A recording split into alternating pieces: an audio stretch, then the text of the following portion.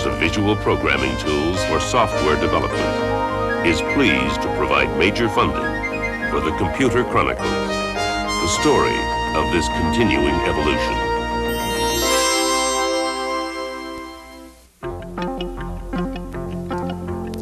Gary, what I have here is a ROM chip in this cartridge, and I'm going to take this ROM chip and stick it inside this machine and load it in there and press a couple of buttons, and if everything works according to plan,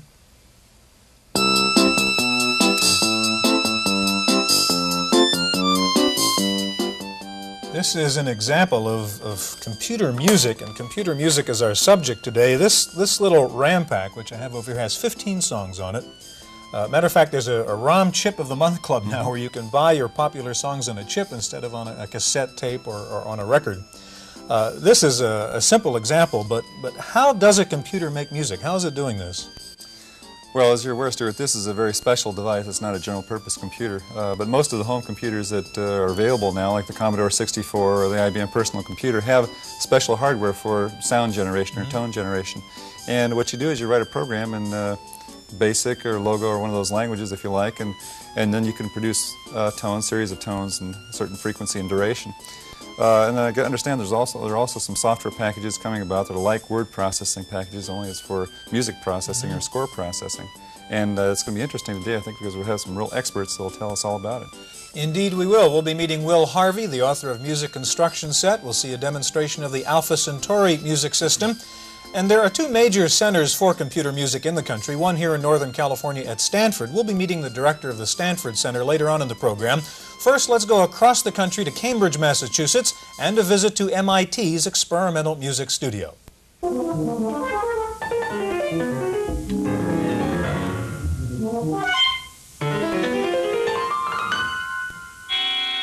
The use of computers in musical composing is not a new idea, but recent advances are giving composers a new degree of power over their medium, the ability to create and manipulate sound waves of their own design. Systems like MIT's Music 100 can dissect a note into its sound wave components. The composer can then make adjustments to each aspect of the note's physical characteristics independently and instantly. Specially developed music languages translate the sound processing as specified by the composer. From this input, a digital data stream is computed. Finally, the digital form is translated into a signal for amplification, pre-recorded, and played back over audio tape during the performance.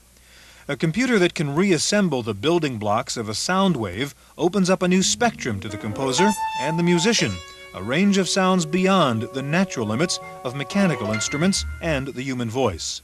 In a sense, the music program can compose not only the score, but the instrument as well. The next step in computer-composer interaction is real-time production synthesis, a live interactive performance between computer and instrument. To achieve this kind of instantaneous but programmed manipulation requires very high-speed computers capable of several 100 million calculations per second.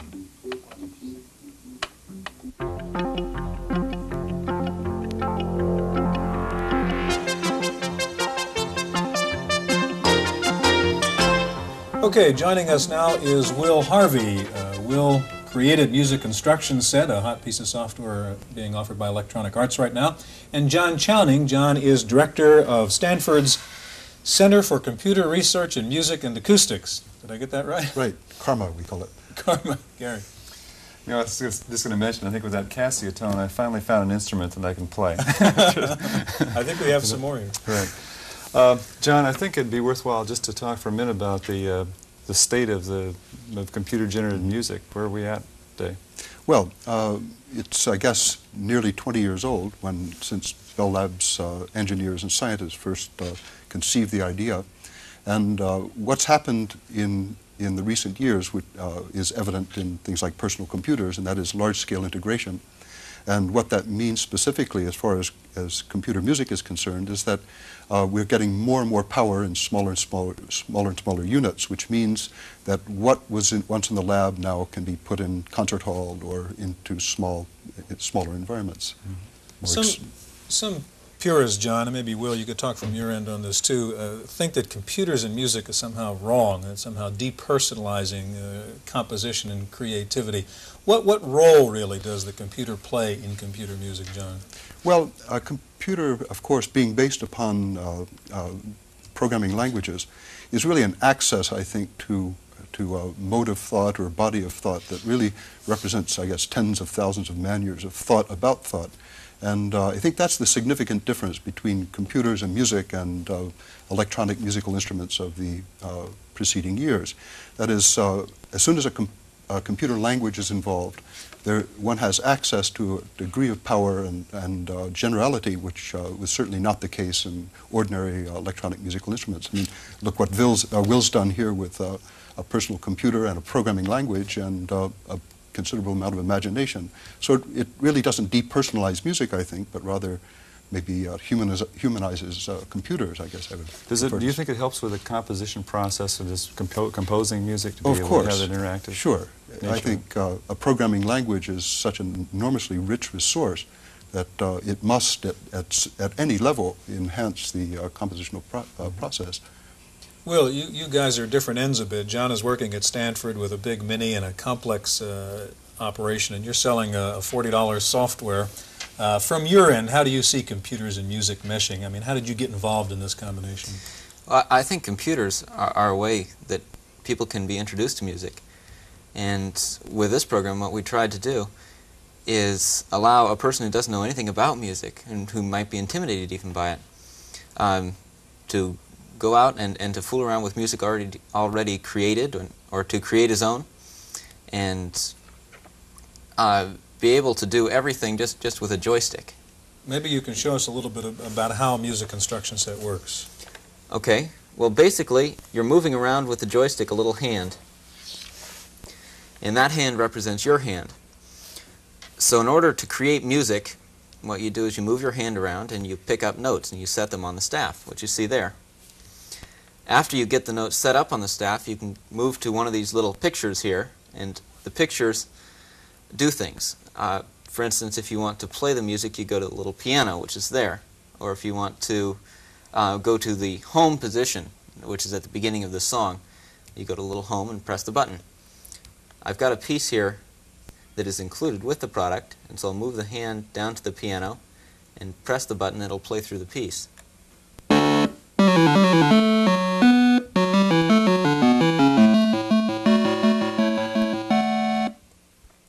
Then going to the home, we can go back to the beginning of the song. The notes going across the staff are showing us the music that the computer's playing at the time. Right. Basically, it's tying together what it sounds like and what is on the screen. So it's like having sheet music in front of you that scrolls right past your desk. Whereas with the sheet music, you can pick up your pencil and eraser and erase notes and change them or move them around, or even pull out the scissors and cut and paste in different areas. With this, you can move your hand around, pick up a note, move it somewhere else, and drop it. If you want to sharpen a note, you just pick up... And what you did is press the button to hear what the note on that particular place sounds like. Right. Actually, I dropped the note, which actually changed the music that's in there right now, so if I played this, it wouldn't sound very pretty. It also tells me what that note sounds like. So if I were composing music, for instance, or just wanted to know where it was, I could tune my ear. Certainly makes learning about music a lot more fun. A lot of fun. You can start out, instead of having to learn to play an instrument, you have to learn to use a joystick, which isn't all that difficult. But you can start out by taking Mozart or Bach and then fooling around with it and changing notes and seeing what it sounds like. What's your experience with people that are first playing around with this? Do they like to learn about music because of this interaction? The first thing whenever they see a new computer program is to be overly cautious. So they'll move around the hand and be very careful not to move a note too far, this or that. But it doesn't take too long, maybe 5 or 10 minutes, before they realize, hey, this is fun. I'm not going to kill myself if I do something wrong. Will, you said this program is for people who don't know too much about music, but yet you said you've got to take a note and place it on the staff, and a person who doesn't know much about music doesn't really know how to do that, does he? Well, as far as moving a note around, the instruction manual tells you what the staff is and some of the basic music notations. you are required to be able to move around notes, move around the hand, pick up and drop notes, but you don't have to know if this is an A or a B or a C sharp or what. For instance, I can point to this position here. I'm pointing to that note, and I could say, well, what am I pointing to right now? And press P. And it plays the note. It says I'm on D. And it also says down here, you're sitting on note D.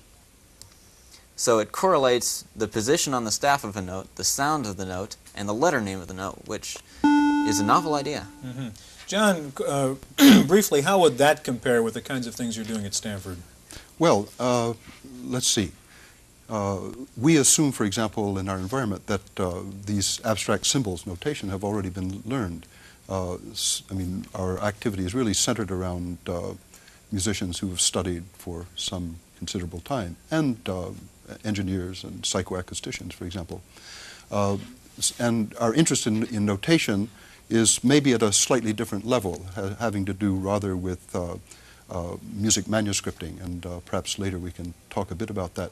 But I find this very interesting because it's as Will has pointed out, it's a very accessible medium, and through which one can learn a rather abstract and difficult sort of language, if you will. I mean, music notation. I think that's good. Okay. In just a moment, we're going to take a look at a reasonably sophisticated device which you can plug into your computer, the Alpha Centauri system, and that's coming up next.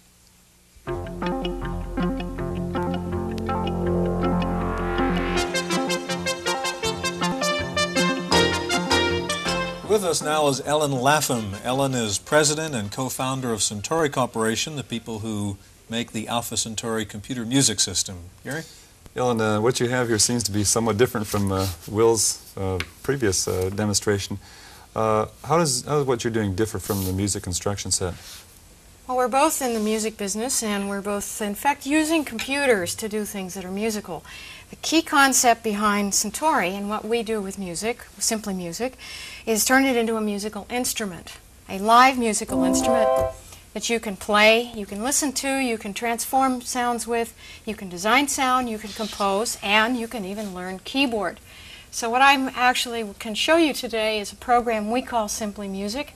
What I'm looking at on the screen here is a list of albums. Just as I have a 45 RPM record on my player, or 33, so I have a diskette. It goes into my disk drive, and now when I do a directory or catalog, I can see the list of songs I have previously recorded or someone else recorded loaded in. Why don't we listen to Jesu? Now, I played that piece in a couple of weeks ago, or someone else did, or perhaps you played it in yesterday. If you're learning to play keyboard, though, listening to music is not just what you need to do. You also need to see what's going on. So we're using the power of the computer now to give you a keyboard instrument that you can play and listen to, give you a video screen that shows you the music you're playing, and if you don't know how to read music, I will help you even further.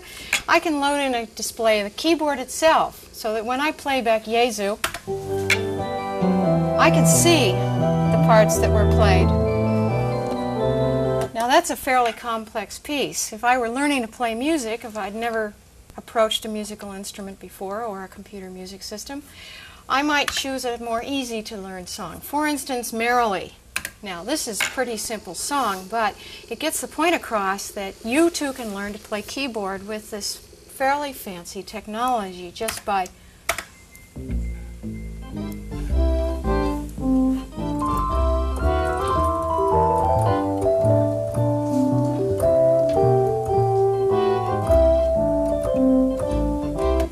That sounds like segue music, Ellen, and I'm going to take advantage of that music to turn to John for a second.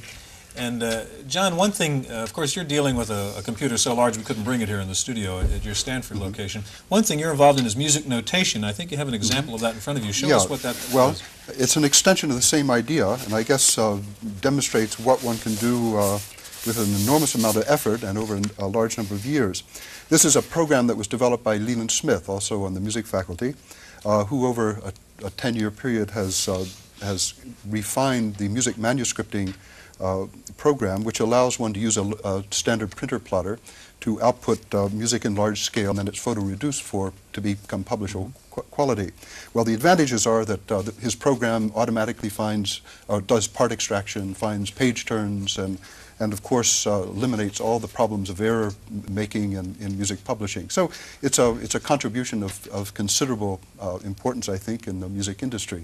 The same basic ideas, but reaching a very high degree of refinement. John, okay, you've brought with you an audio tape from your system at Stanford. We're going to play that tape right now, and if you can put on the headset so that you can hear it as we play it, and tell us what's going on in this audio tape. Okay, this is an example of high-quality vocal synthesis using frequency modulation synthesis. It took me about 6 months to find the little cues to naturalness that seem to be so very often lacking in most electronic music synthesis. Now, having worked out this algorithm, we can play the next example and hear an extension of nature into a slightly unreal domain. For example, I've modeled now the human voice, but of a very, very large man, so it's deeper than any real human being could sing, as if he had a 6-foot chest, I guess, and a 3-foot neck. So the vocal resonances are greatly amplified because we have this independent control over the dimensions of sound in its abstract form. Now, one of the most important things about synthesis, and which will accrue to devices such as this and the things that little synthesis algorithm that Will was using, has to do with using the technology in such a way that we have a very clear sense of what's natural sounding. The next example demonstrates first just a pure tone, which we'll hear, which is the pitch of what will become a sung vocal tone. Then in a few seconds we add all the harmonics or information that would be present in a real sung tone, but it only becomes natural at the moment we introduce the vibrato and this kind of wiggling in the pitch space, which is common to all natural sounds virtually. Okay, once more, pure tone. Now harmonics, but not natural. And now it sounds natural, sounds vocal-like. So we can, by doing a vast amount of research and analysis in psychoacoustics and signal processing, we can extend to this miniaturization which we see a kind of quality of sound which I think will be a very great improvement. Okay, John, we're going to move from Stanford now and go back across the country to Cambridge and MIT's Experimental Music Studio for a brief performance of a duet for piano and computer.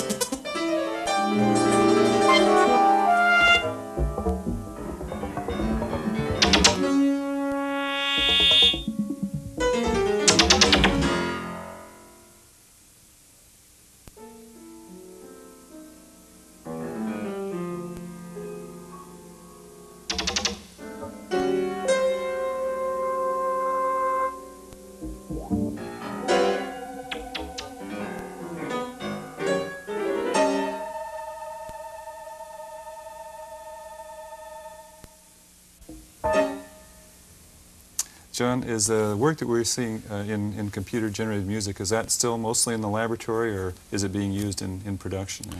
Well, I think with the large-scale integration, we're seeing many of the techniques that have been developed in programs, et cetera, over the years in the context of a lab, finding application now in industry.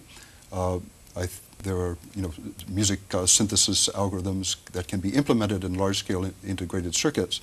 We'll certainly more and more find use in devices of this sort, and organs and synthesizers and who knows what else.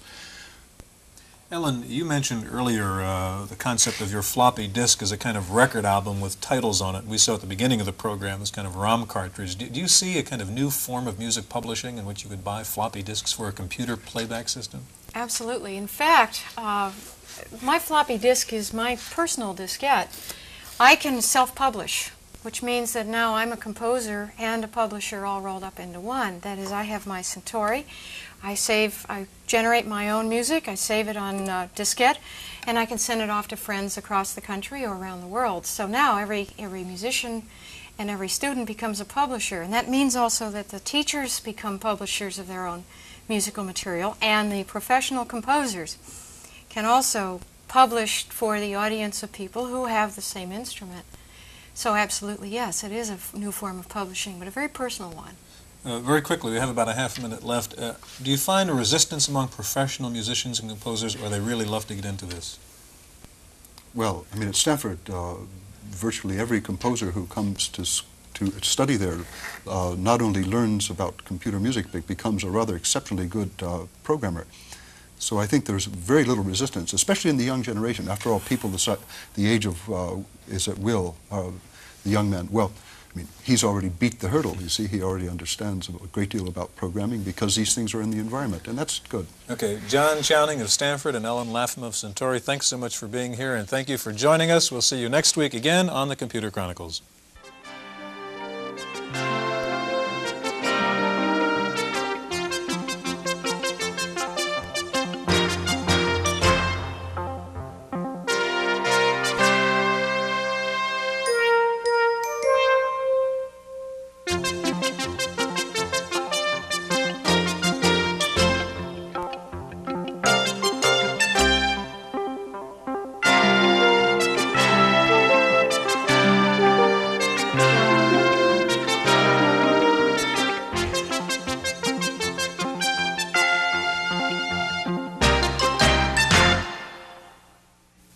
Microfocus, creators of visual programming tools for software development, is pleased to provide major funding for the Computer Chronicles, the story of this continuing evolution.